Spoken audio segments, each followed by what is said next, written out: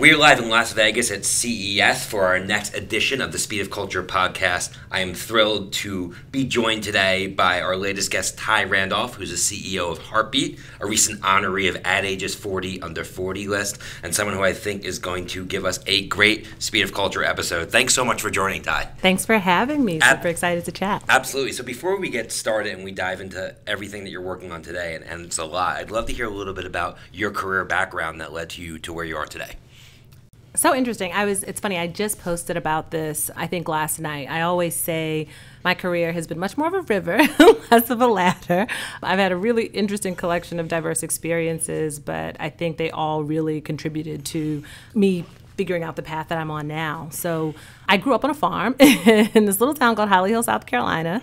It was so small, we had 2 stoplights instead of 1, but when we got our first fast food restaurant, we got a half day out of school and had a parade. So it was a really small town. Wow.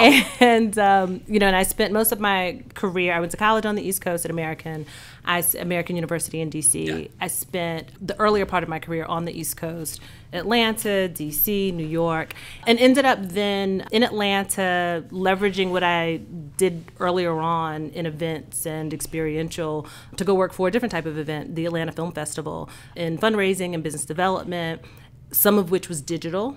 And that parlayed into me going to work for digital marketing agencies, Publicis agencies, WPP. I would leave a WPP agency, VML, to go to Sony to Facebook, and Facebook to, it was Facebook when I was there, Meta, to Kevin Hart's ecosystem. So how did you make that jump from being in agencies and tech companies like Sony and Facebook to Lionsgate? Like, what made you decide to jump? Because that's a little bit of a career shift. How did that occur? So I always knew that I wanted to, early on I knew I wanted to tell stories in some capacity. And the agency world really allows you to do that, but in service of brands. Right. And at some point it became, and I should mention that I was a visual media major, performing arts minor in college. My intention was to go immediately to film school, but I'm the oldest of, a blended family of 7, and there were 3 of us in college at the same time, so I needed to get a job. It was film school was not, I kind of kicked the can. So it was always sort of this passion, and to the point of it being a river, I had this desire to get into entertainment, and I thought what that would look like was me marketing entertainment companies, right? I figured that would be the easy transition because there's so many transferable skills for career transitions. And I always tell people, start where you are with whatever you have and figure out how to connect the dots. Like, what are the series of choices that you can have using whatever's in your arsenal at the time to get to where you want to go? And you can always get here from there, here being wherever you are, there being wherever you want to go. But sometimes that's a bit of a, sort of a circular or sort of a serpentine path. It's not a straight line. Exactly. Yeah. And it's always, I always say, whomever I'm working for today or with today, whomever I'm working with today or who's working for me, I could be working for tomorrow. I was at VML, and there was a gentleman who was on my team who was leaving to go to a different company. He was moving across the country. And as he was leaving, he was saying to me, you've been a great boss. Like, I've been fortunate to have 2 good bosses back to back. In fact, you remind me of my former boss, who was an EVP and GM at Sony at the time. And so he did the oddest introduction and put us on an email chain together with no context, saying, you guys should know each other. And so we started to exchange banter about how bizarre it was that we were on this email. That turned into us talking about what we were doing in our respective places, me voicing this desire to hey, I'm marketing really amazing companies.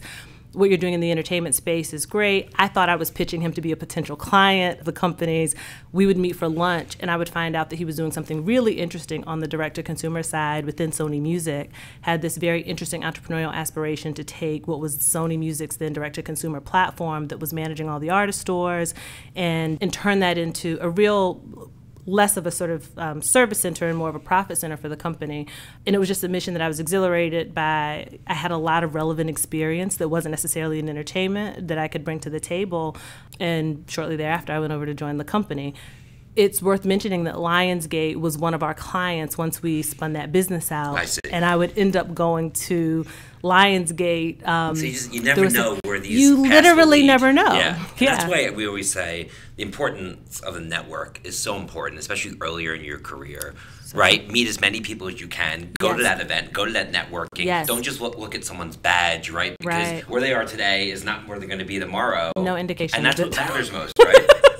that's so what matters most. And be kind to as many of those people as possible, right? So, Issa Rae gave some good advice in an interview a couple of years ago that really sort of resonated with me. And it was that so often, especially earlier on in our careers, we think about, this sort of how do we network up the ladder? Right. But this sort of horizontal networking is so important. Like, how do you build relationships within your peer group? Because you look up in a minute and then everyone who was where you are, the folks who are going to be running the companies, making all the decisions. So those sort of peer-to-peer relationships are so important. Yeah, so 100% agree. So you're at Lionsgate at 2017, around the time that you got connected with Kevin Hart, if that's correct? Yeah, so I actually came to Lionsgate to work with Kevin Hart. Okay. So being from Philly, I'm a huge fan of Kevin Hart, by the way. I must say that. We've got a few Philly fans in There you go. back. So Kevin and Lionsgate had partnered to launch this joint venture called Laugh Out Loud, and it was a direct-to-consumer streaming platform, and the focus and the mission was to bring comedy and color to audiences sort of wherever they wanted to laugh, so that they could kind of take this mobile, first streaming proposition on the go with them. And Lionsgate at the time had a few of these sort of very focused direct-to-consumer offerings. And so, when I joined, we were really, focused on getting this app to market. I joined as, head of marketing. I would later become head of marketing and monetization. So I took on, the monetization of the platform. That will parlay into a GM role later, and eventually COO and then CEO of the other organizations in his ecosystem, until we combined and merged the two entertainment companies, Laugh Out Loud and Hartbeat Productions, to form Hartbeat. But I guess the year was around 2019 or 2020. We started out with this app. It was really successful. It was downloaded 1 million times in the first 100 days. And what we saw, though, with Kevin being the global force that he is, and how much success we were having connecting with audiences in the sort of contained ecosystem, we really started to develop this on and beyond strategy, right? Because it wasn't enough for us, based on where we were in the ecosystem, to say, if you build it, they will come. But it was, how do we take notes from the consumers and give them choice across our ecosystem and really fulfill this bigger mission that we would develop, which is to keep the world laughing together? How do we deliver that across platforms, across formats, across geographies? And we really started to diversify that distribution strategy. We partnered with SiriusXM on an LOL radio channel. We started producing events. We were doing work with brands like Old Spice to bring serialized formats to market, like Cold as Balls, which is now in its 8th season. Kevin in Athletes and Ice Baths, it's a genius. And so then around 2019, 2020, Kevin ended up buying out the majority of the company, and we went independent. And at that point, we continued to scale. So we took on NBCU as NBCU Peacock as a partner on the Laugh Out Loud side. And by this time, I was COO. And Kevin asked me to extend my role to his other company, Hartbeat Productions. So we stood up the shared services, and we all kind of looked at each other and realized, we think this is a 1 + 1 equals way more than 2 or 3 proposition. And so then at the beginning of 2022, we merged the company. In April, we completed a capital raise with Adweek partners, and we had a fantastic year last year. It's amazing. Doubled revenue. We nearly doubled the team. 2022 was a good one for us. Yeah, and it's a great story. We had Rich Kleiman, who is business partners with Kevin Durant, with Boardroom, which is Kevin Durant's media company. And this sort of trend has been emerging for a long time, which are people are brands, brands are people, right? And Kevin Hart is a brand, and in many ways has a bigger audience and more impact than the traditional brands of yesteryear, Fox, NBC, whatever it may be. And with social media as such a powerful distribution channel, he can amass an audience like a Clear Channel has a decade ago. Right. So is that sort of the idea that, given his growing fan base and his influence, you can kind of use as a catalyst to create a true media company in the modern era? That's exactly it, right? And, I would say you're 100% right. People are brands, brands are people, and brands, right, even outside the media ecosystem, are increasingly becoming, sort of media platforms in and of themselves. They have to be. With their reach. And so you see this convergence, you see this sort of like every player in that ecosystem has to become multi-hyphenate. And so, yes, we're absolutely harnessing the star power and the ingenuity of Kevin to bake a bigger pie. But moreover, and I credit Kevin with a lot of this, in addition to just being a real breakout talent, he's just such a strong visionary on the business front.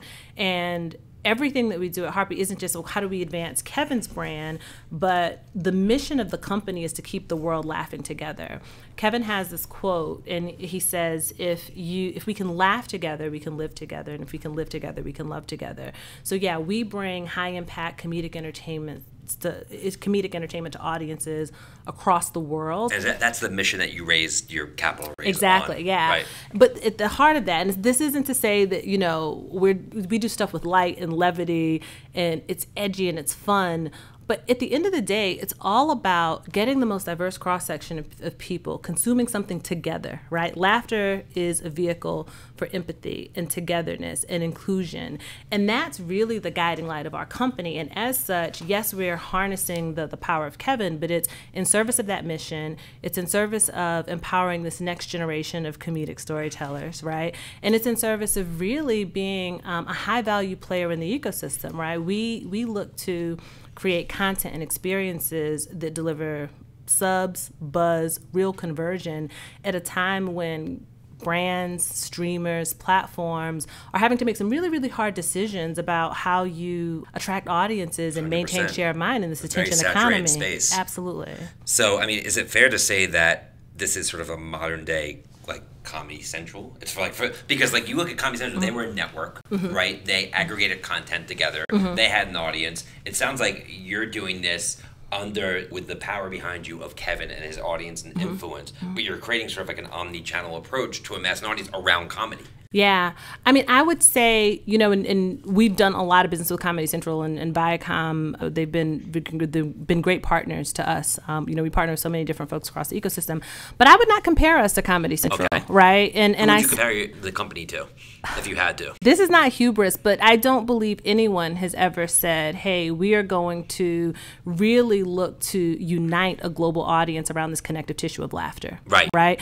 And the reason why I say not Comedy Central or no one else is because I don't want to be restrained by an individual distribution model or monetization stream, right?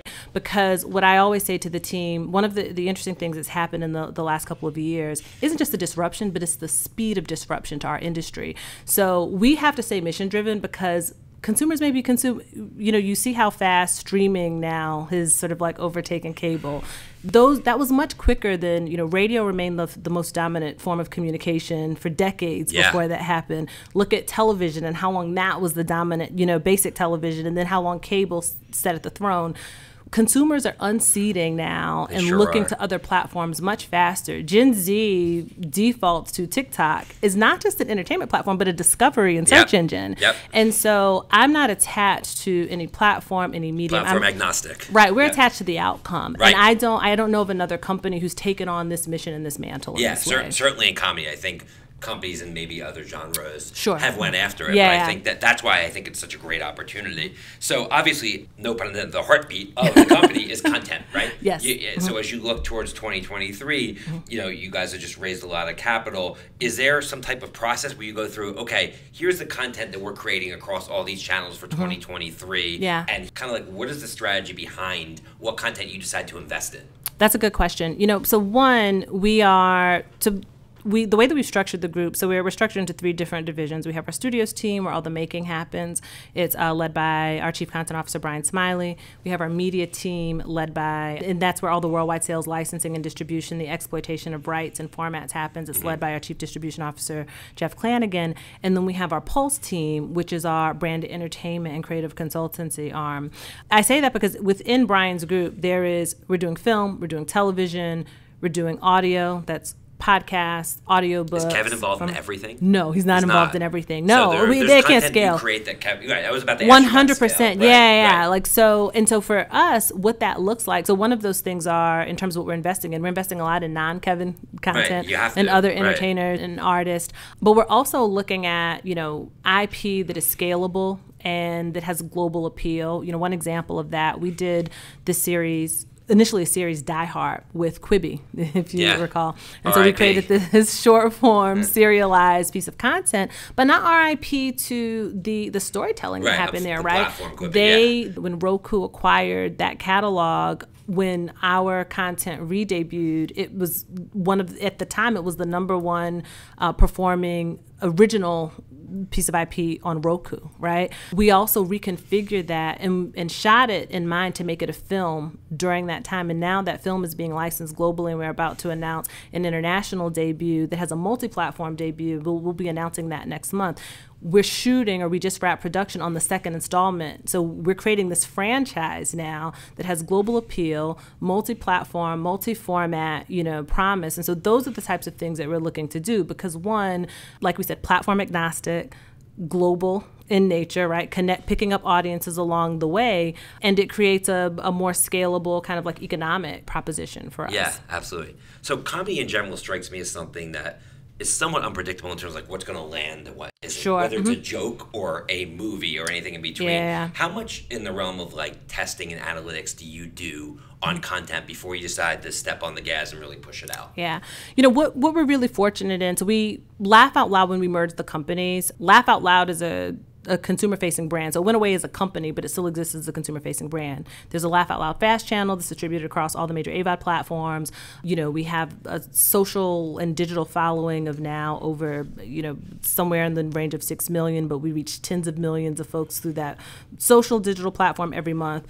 We have access to, I believe it's something like over 100 million audiences across the FAST and AVOD space. And so we get a lot of real-time feedback around what's resonating with audience in real time, right? The other component of that is we have a very active live events business. There's no better feedback loop and visceral response than sitting in front of real people in an arena. And it's a huge indicator when someone's willing to pull out their, when they have to pull out their pocketbook and not just sort of lean back and experience, but say, hey, I'm going to pull out my wallet and I'm going to go invest in a face-to-face live experience. So we try to harness all of those insights to figure out what does the audience want to do now. And so if you notice the types of things that we create and bring to market, whether it's Me Time that had a #1 debut on Netflix, or Heart to Heart on Peacock, which saw this huge viral response, that Jay-Z episode with Kevin and Jay-Z sitting down, and Jay-Z rarely does interviews, pulled all types of audiences to the table.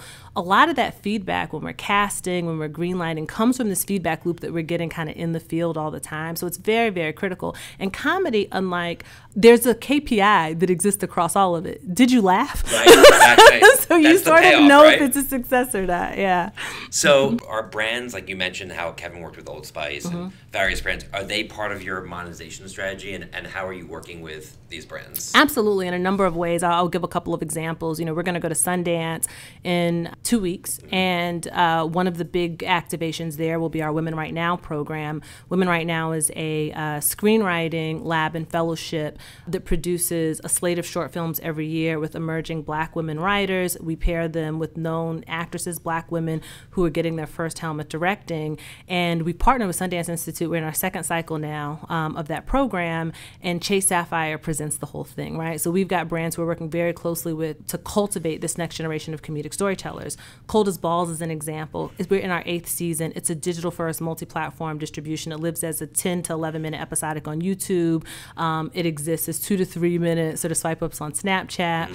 It is streamed across our ecosystem, and we've been approached several times to have it licensed for cable, but we've had Old Spice on as our presenting partner from day one, and we get so much more reach and engagement and resonance going in that direction that they become real storytellers and underwriters for us in that regard. We just shot a Super Bowl commercial for DraftKings that's coming up. So we're really working with brands in a number of different ways to tell stories, to activate audiences, and they're a very important part of the ecosystem. In fact, when I talked about studios, which does the making, the media ecosystem, and Pulse, brands are critical to that entire thing. We've got brands that are underwriting full films, right, who are financing films with us. We've got that entire AVOD ecosystem where brands are deeply integrated, empowering that fast channel ecosystem. And then we're creating things from scratch or deeply incorporating brands into our storytelling through Pulse. And for me, that's really gratifying because I come from an advertising agency background. And so being able to work with brands circle, right? it feels very relevant now. That's awesome. So let's shift gears a little bit to you and sort of your everyday as CEO of Hartbeat, because like you said, there's not really a path for a company like Hartbeat, right? So it's not like you really have a roadmap of where to follow in terms of where to spend your time, what Yeah. decisions to make, etc. So first and foremost, what is the pie chart, I guess, of your mind share in terms of the creative side, the business side, operations, and how do you prioritize where you focus? That's a good question. One, I'll be totally transparent. I'm always optimizing that, right? And it really shifts depending on the nature of what we're engaged in. When we were out raising capital, one, let me go back a step. I am so fortunate to be flanked with just amazing partners, right? And I say partners, Jeff Clanagan, who founded Laugh Out Loud with Kevin, Brian Smiley, who's running Hartbeat Productions, who are our chief content, chief distribution officers, skilled visionaries, operators. I've got an amazing leadership team of EVPs, SVPs across the company who really who really move the chains every day. And I say that because without that, it doesn't enable you. You're disabled as a CEO of a company without that type of partnership and without that type of support. So, going back to when we were raising capital, I was deeply, that was my life. That was what we were doing. And you just kind of relied on everyone else. We raised $100 million, Suzy. It's not easy. Lots of rejections, lots of being ghosted. Yes. And then once you get into it, Kevin come to those fundraising meetings, by the way? Like, how well is he in the day-to-day operations? Very. Like, how many times are you texting him on an everyday basis? All day, every day. And here's the thing, and it's not one of those vanity things. He is deeply, I always say to him, business is no laughing matter, right? We say this funny business, but he knows the numbers. He's deeply focused on creative. And above everything, he's deeply focused on relationships, right? Relationships with his team, relationships in the industry. We right now have 70 projects, and I'm just talking on the studio side, 70 projects in development with, I don't think there's a single major sort of content buyer in the market who we're not in business with right now domestically. And so much of that is because of the integrity of the relationships and how we say, and some folks say, well, how can you fracture it across so many different folks? It's because we really believe in we do together what we can't do apart, right? And we try to provide maximum value out of every relationship. And he has built such great relationships around town that it's been our responsibility to kind of build, maintain, and grow those, and then transfer that to our work with other creators. But back to, the distribution and kind of share of time. So coming out of that capital raise, right? So it was heads down raising. Coming out of that, it was about really, we had, like I said, last year, we doubled revenue and significantly scaled EBITDA by, over 5x. And so that operationally was a different type of, with the newly formed entity, a different type of rigor. And now this year, going into this next year with that kind of success, but also entering into, what seems like a recessionary climate, sort of a very embattled industry from a tech perspective, very tight decisioning from a creative perspective, brands retracting budget, sure, we had a great growth year, but we have to be more sensitive than ever to our partners. And I'm doubling down now on making sure that I understand what every person who we work with in our ecosystem is up against, right? Because their challenges are our challenges, their opportunities are our opportunities. And so I would say that we're very now focused on I am very much now focused on relationship management and scale. But I spend a lot of my day with all of my lieutenants figuring out, how we're moving the needle and trying to empower them to move forward. I spend a lot of time creators from a business perspective trying to figure out, because we don't just want to, do deals and individual transactional relationships with creators. There's so many people you could do business with in town. I want folks to say, hey, here's what Kevin built. How can we transfer some of that energy to you as a creator, to you as a director, a producer, an actor, so that you can fuel your own enterprise in the way that we're fueling ours? Right.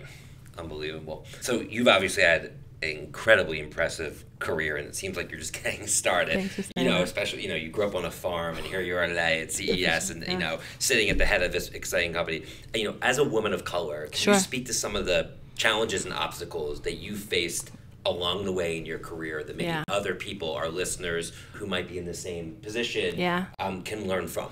Sure. I'll start at the end and say, well, I often say this about Black women in particular. And this is true for women in color, I believe in general for women, but any sort of, I don't even want to say underrepresented, but, sort of under-acknowledged or under-activated audience or segment in business. But Black women in particular are some of the most over-mentored, under-sponsored people in the industry. What do you mean by that?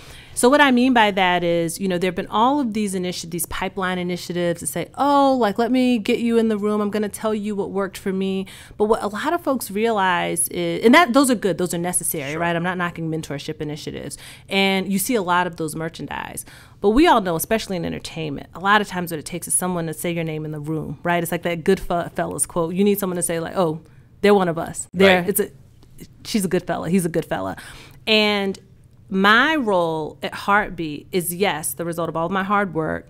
It is a result of tenacity and resilience through my career. But at some point, someone had to say, she's one of us. Right. I'm going to put her in the seat. And so what frustrates me sometimes about the industry is that the onus is put back on the individual who's striving and urging. But there are a lot of hyper-qualified people who don't have the support internally, where folks are not incentivized to give them opportunity. And when I stepped into the role, one of the things that Kevin said to me was, could you make sure that your story here is the rule and not the exception? And what that meant was I was promoted 4 times in 5 years. There was a meritocracy in the sense that like the best idea has to win. Doesn't mean that it was always easy. And even for me to step into this role, we had to do a lot of compromising internally to figure out how it worked for everyone who was sort of at that leadership table. And so now I am committed to it as a KPI of my role as CEO of paying it forward. And I'm really happy, with the results and the composition of our organization. We are 53% women. And some folks say, oh, that sounds dramatic. Well, the world's 51% women. Right. We're 72% people of color, or fantastic. Right. Not impressive because the world is 80% people of color. And even then, we're constantly looking for, are there areas that we can improve, right? Like, how do we embrace differently abled people? Like, how do we make sure we're fostering cognitive diversity? And so, I think that to kind of go back to the initial question, I think there's a lot of merchandising of results where the needle really isn't moving at a macro level. If you look at how many women are still helming Fortune 500 companies, if you look at how many people of color are still helming those companies, if you look at boardroom compositions, even if you look at representation on who's helming box office breakers and who's leading advertising agencies, the numbers don't look great. Absolutely. Still. Absolutely. and that's so it's like, so there's a lot of lip service, and it's time for us to put our money, where the jobs are. My fear going into, like I said, what could seem like a recessionary climate is often those things, those diversity initiatives could be take a back seat. Exactly. Right. And that's why, I try to, whenever, even if it has nothing to do with diversity or inclusion, I always try to remind whomever I'm talking to that diversity is not an initiative. It's not goodwill. You're not doing anyone any favors. It's a business imperative. Our mission is to keep the world laughing together. We are future-proofing our business and servicing our mission to have the most diverse and the most dynamic group of people at the table making decisions, because that's our best chance at appealing to a global and diverse audience. Yeah. What about earlier in your career, or to our audience that are younger in their career, that are trying to break through, that might feel like that they're underrepresented and don't have, what should they do to make sure that their voice is heard and they can put themselves on the right path? This may seem like an unpopular piece of feedback, but what I will say is, so one, I think that it starts with, yes, making your voice heard, and always start from a place of deep competency, of deep understanding. Get to know your organization, understand what motivates and incentivizes the folks who are making the decisions. And by the way, and what I'm going to say second is that doesn't guarantee that you're going to be heard, but you do the absolute best job that you can. You make sure that you understand how value is measured in the ecosystem of the organization that you're in, because I often have had folks come to me and say, I feel like I need a raise, or I feel like I should do this thing. And it's like, that's great. And I'm not saying you are not valuable, but it's what value are you creating in the ecosystem? Because all of those decisions, whether it's, are you getting a promotion? Are you getting a bigger team? Whatever those are business decisions, right? Now, if you've done all of that homework and you were overperforming and you were providing value, objective value in the ecosystem, if you're moving the needle on whatever that KPI is, revenue, either sort of if it's qualitative from a creative perspective, and you can prove that, and you're in an organization where it is not being acknowledged, leave. There are some places where I have been in my career, and I won't name names, where I realize, oh, this is not a place that I can thrive. And you leave those places, right? But again, it's after I'd done everything that I could do. You exhaust your efforts, right? And then you go where you're loved, because the right place, the right people, the right sponsorship makes all the difference. And I'm proof of that. Right. I love that. That's amazing advice. To wrap things up here, we're here at CES in Las Vegas. Obviously, it's the beginning of the year. It's all about possibility. It's about innovation. What's next? Are there certain topics or things you might have seen here at CES that really interest you in terms of where you're looking to take Hartbeat into the future? Yeah, one of them, I'm literally leaving here to go to a panel to talk about cross-platform storytelling. And while, I mentioned a couple of different times the pressured decisioning across the ecosystem, whether it's brands who are trying to figure out how to tell stories and reach audiences. Now the audiences are so fragmented and it's hard to amass sort of reach. Or if it's, streamers who are trying to figure out, well, like, what do I acquire or they're producers who are like, how do I extract all the value out of the IP? Those are the challenges, but what's working in our favor is there's so many different ways for stories to come to life now, right? If you just look at the Hartbeat ecosystem, we're telling stories via podcasts, via audiobooks, digitally, linearly. We're doing things on the theatrical side. We're still deeply involved in the streamers. And then we're doing things with brands where we're using our distribution ecosystems and theirs. And so it may take a little bit more work, but I think there's such a broader playing field. And I'm really excited to hear about all the innovation and how we can get uplifting stories, can get positive stories, can get entertaining stories out in a more scalable and interactive way. Absolutely. Well, we're going to leave it at that. One last question I have for you is there one quote that you live by or a mantra that you believe sort of connects to you as a personal brand? Oh, one quote is hard. This is deeply personal, but it's the thing that I remind myself of every morning. It's that I'm blessed to be a blessing. It's an excerpt from a quote in the Bible, and I just believe you have to pay it forward. And I always am trying to think about how do I leave a situation, a person, even incrementally better? And I don't get that right every day, and so then I try to actively go back and figure out, like, how can I use whatever platform I have, whatever influence, whatever opportunity to provide some other opportunity. Well, I definitely feel like you're leaving me better as a result of us having this interview today. So thank you for that. I've really enjoyed talking to you, and I know our audience is going to get a ton of value out of this. So this was so fun and so fast. Yeah, Thanks for we'll have to do it this. again soon. Can't wait to see where you're going to take the company. So on behalf of Suzy and the Adweek team, special thanks to Ty Randolph, CEO of Hartbeat, for joining us today. Be sure to subscribe, rate, and review the Speed of Culture podcast on your favorite podcast platform. From here in Las Vegas, thanks for joining today, and we'll see you soon. Take care, everyone. Bye-bye.